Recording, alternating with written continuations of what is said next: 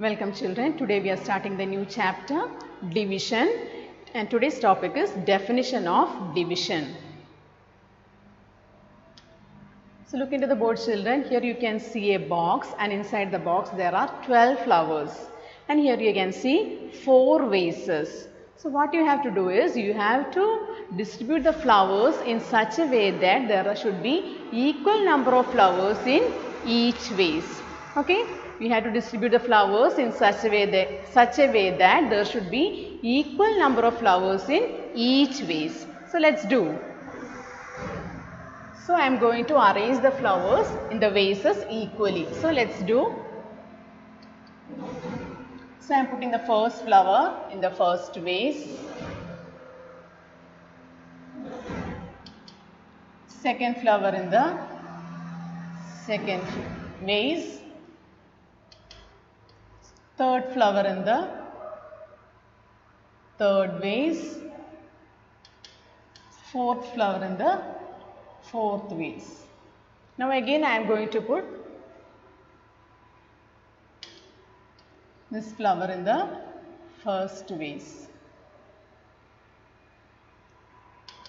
This flower in the second vase.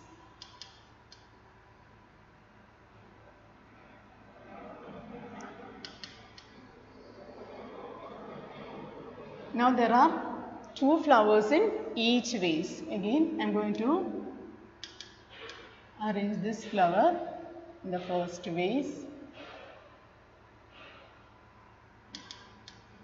This flower in the second vase.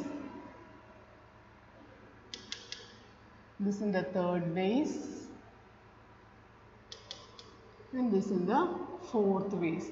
Now children, look here, I have arranged the 12 flowers equally in the 4 vases. And now how many flowers are there in each vase?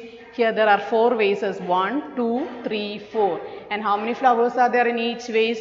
There are 3 flowers each. Look here, there are 3 flowers, 1, 2, 3, 1, 2, 3, 1, 2, 3, 1, 2, 3. So there are 3 flowers in each vase. So like this, making equal groups is called division. So what is division?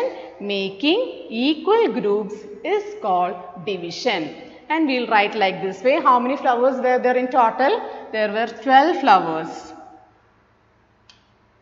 So I will write 12 divided by, how many vases were there? There were 4 vases. 12 divided by 4 is equal to how many flowers in each vase? 3 flowers. So we will write is equal to 3. So how will we read this?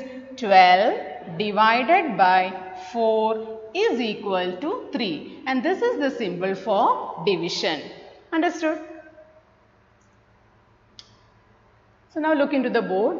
Divide the following equally and write the division fact for each. The last page you wrote the division fact. What was the division fact? 12 divided by 4 is equal to 3. So this is called the division fact. Like this you have to write. Okay.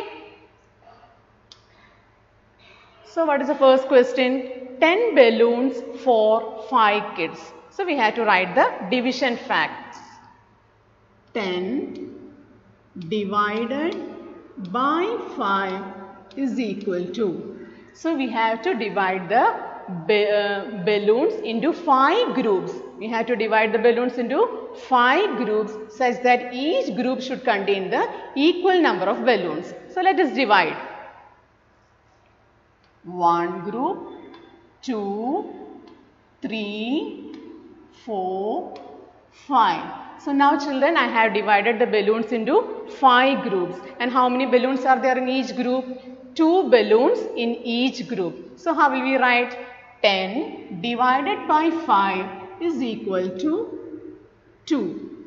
So how will you write? Each kid gets 2 balloons. Understand? Now next question. 6 mangoes for 2 girls. So first we have to write the division fact.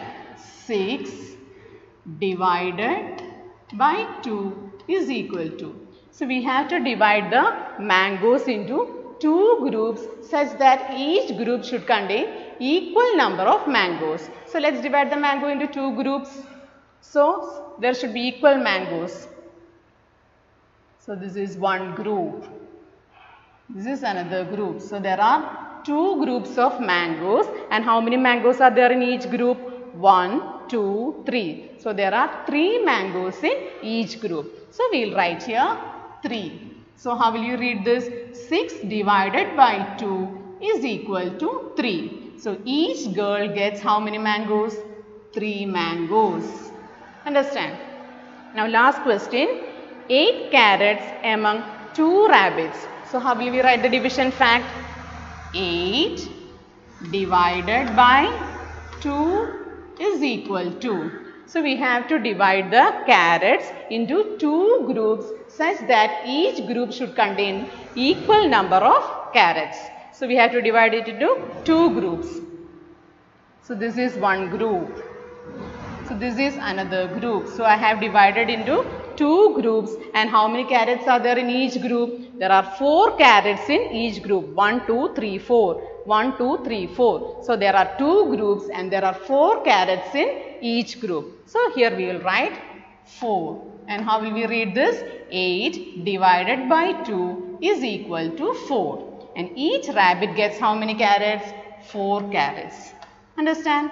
So what did you study today? Today we studied what is division. What is division? Making equal groups is called division. Okay. So these type of questions will be there in your worksheet. Do it in the worksheet correctly. Okay. So that's all for today's class. Thank you.